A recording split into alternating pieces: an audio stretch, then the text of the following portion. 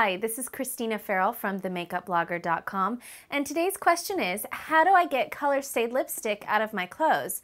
Well, we've all been there with mishaps, and color-stayed lipstick especially is a little bit more difficult because it's made for longevity, and it tends to leave a bit of a stain. So how do you get out of your clothes? Well, good old-fashioned Windex. I know it sounds weird and random, but this household item is actually a really good secret trick on how to get those nasty stains out of your clothes. Just like in the movie My Big Fat Greek Wedding, Windex can actually be used for a lot of mishaps, spills, and stains. So give it a try if you're trying to get that color-stayed lipstick out of your clothing. I hope this helped answer your question, and good luck. I'm Christina from themakeupblogger.com.